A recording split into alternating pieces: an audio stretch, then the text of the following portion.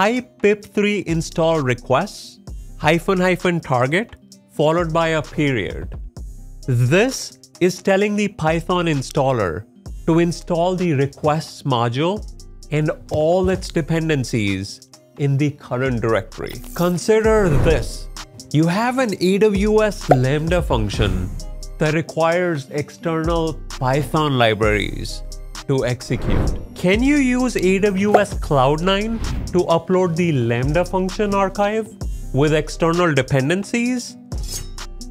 Let's find out. Let's start by navigating to the Lambda service, then click on Create Function and give it a name. Choose Python 3.10 from the runtime dropdown because as of this recording, 3.11 is still not fully supported with the AWS toolkit.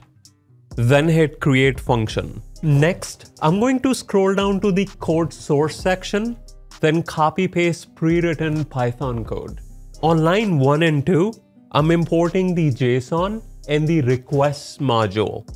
Inside the Lambda handler, I'm passing a New York zip code to this API URL, then grabbing the output in the output variable on line 8. On line 10, I'm converting the output.txt into a JSON object, and on line 12, I'm extracting the place name into a place_name variable. Finally, on line 14, I'm returning the place name string. Hit deploy, then click on test and hit invoke to execute your Lambda function. As expected, we're getting an error message saying unable to import requests module because it's not available during runtime. Next, head to the Cloud9 service and click on Create Environment and give it a name. I'm going to leave the environment type to new, then select t3.small for instance type because it's faster than t2.micro. Let's leave all the other configuration options to their default values, then hit create. Give it a few minutes for the environment to come up, then click on open, then click on the AWS icon in the left toolbar. Expand Lambda, find the Lambda function that we just created, right-click, then hit invoke on AWS. Hit invoke and confirm that you see the same error message.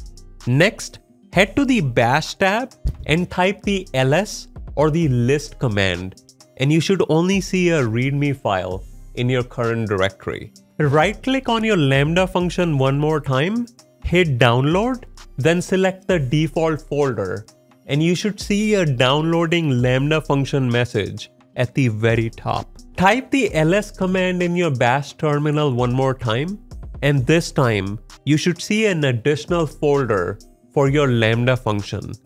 Use the cd or change directory command to go inside your Lambda function folder and confirm that you see a lambda_function.py file. Next, type pip3 install requests -- target followed by a period. This is telling the Python installer to install the requests module and all its dependencies in the current directory.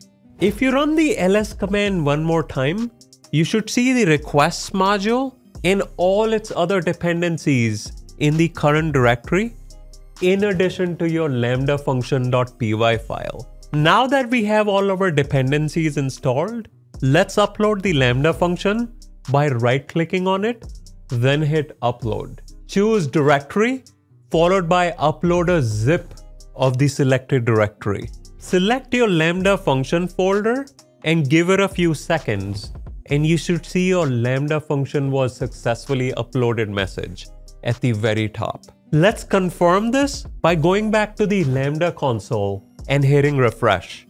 Scroll down to the code source section and confirm that you see all the dependency folders. Click on test, then hit invoke to execute your Lambda function and confirm that you see the place name as the response in the execution logs without any errors. You can also confirm this behavior by invoking your Lambda function from the Cloud9 IDE. There you have it. But before you go, here's a question for you. Why did the AWS Lambda function throw a party?